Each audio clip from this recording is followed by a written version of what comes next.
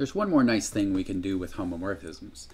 So if you remember back to when we first started talking about vector spaces, one example of how we can produce vector spaces is by thinking about spaces of functions from a fixed set S to the real numbers, right? So if you fix a set S, it could be finite or infinite, it could be R, it could be anything really.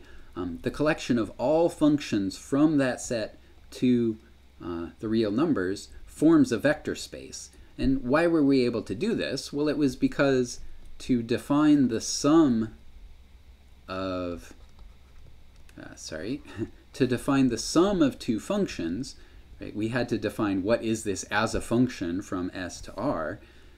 To do that, you just have to say what it produces as a function, right? What its outputs are. And we defined it this way. Well, evaluate f on its own, because f is a function from S to R. Here, little s is an element of big S.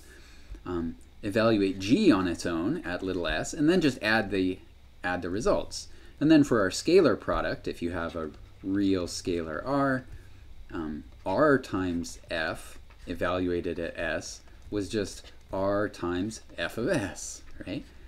And this product right here, this is the product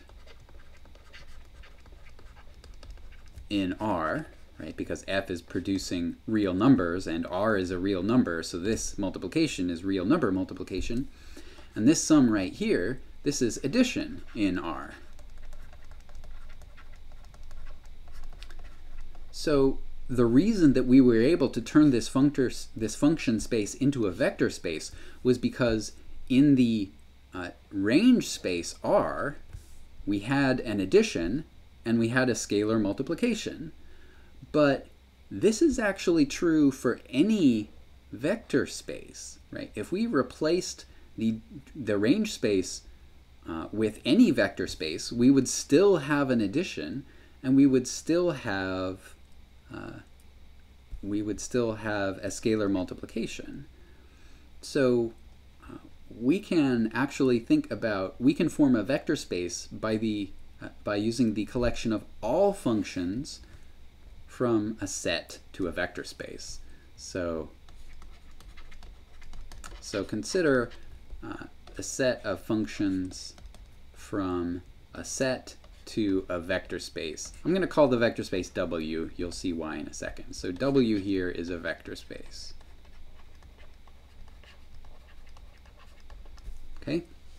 So for this collection, we can turn this into a vector space by defining the addition of two functions to be, exactly like we did in the last example, f of s plus plus g of s, and then for scalar multiplication, r times f of s, that's going to be r times f of s, right? But this time, this scalar multiplication is in W, and this addition, this is the vector addition in W, okay?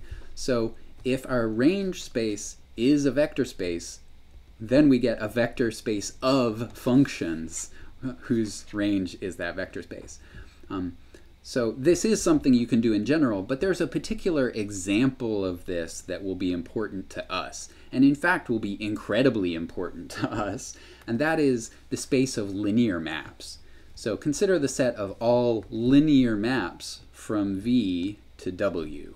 So we'll call this collection either, some people call it Hom VW, Hom to sort of represent homomorphism.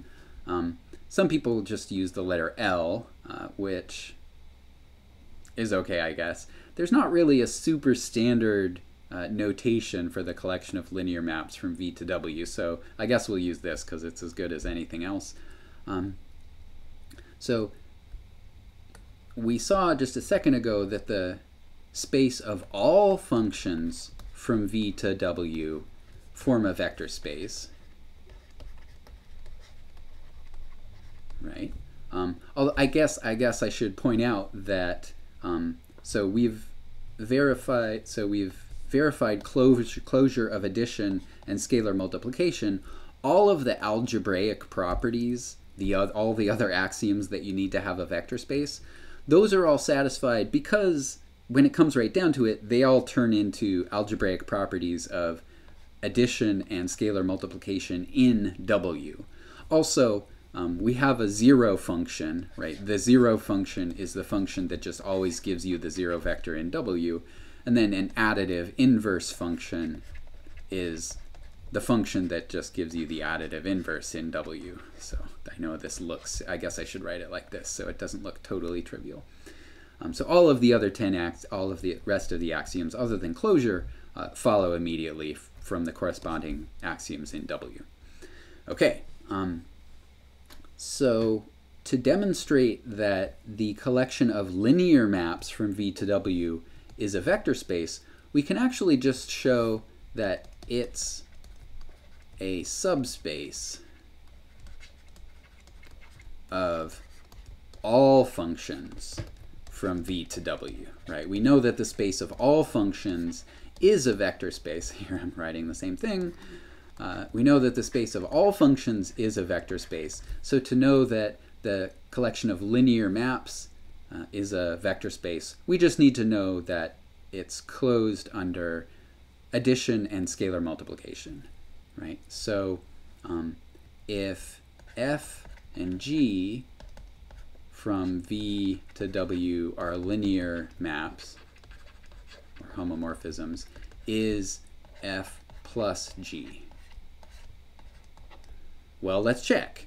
How do you check if something is a linear map? You check if it preserves structure, right? So take our sum function and apply it to a linear combination, right? Remember, to check that it preserves structure, we really just need to check that it preserves linear combinations of two vectors. So by definition, this is F applied to A1, V1, F applied to A1, V1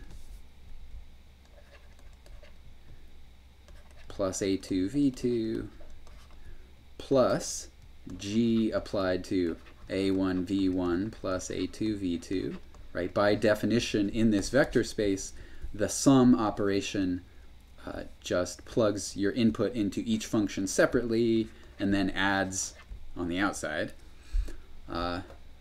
Okay, but now we can use the fact that F is a linear map. So F preserves structure, so we can pull this linear combination apart. And the same thing with G. So we get A1 F of V1 plus A2 F of V2 plus A1 G of V1 plus A2 G of V2. Okay, but now if we pair these up in just the right way, right, here's a term with A1, here's a term with A1. So this is A1 times F of V1 plus G of V1. Okay, and then here are terms with A2, here and here. So this is A2 times F of V2 plus G of V2. Okay, and now finally, so this is A1 times, this piece right here, this is the definition of F plus G applied to V1. And then over here as well, this is the definition of F plus G applied to V2, right? So is the sum of linear transformations a linear transformation, or a linear map? Yes, the sum of linear maps is a linear map because it preserves structure. So I guess technically I also need to show that scalar products also, the scalar product of a linear map is a linear map, but the argument is very similar. In fact, it's easier. So this demonstrates that the collection of all linear maps from one vector space to another is itself a vector space.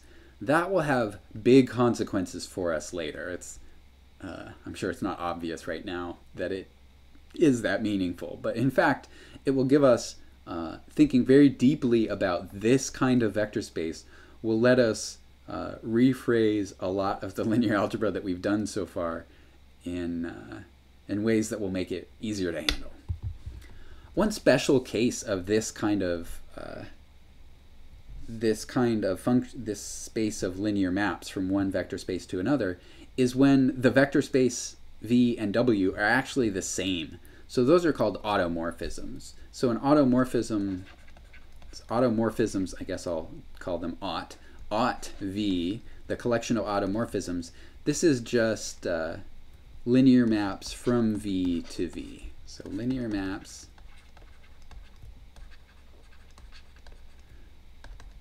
that have the same range space as domain space. And, you know, as important as these function space, these linear map spaces are, the spaces of automorphisms will turn out to be doubly important. And we'll see that in the coming weeks.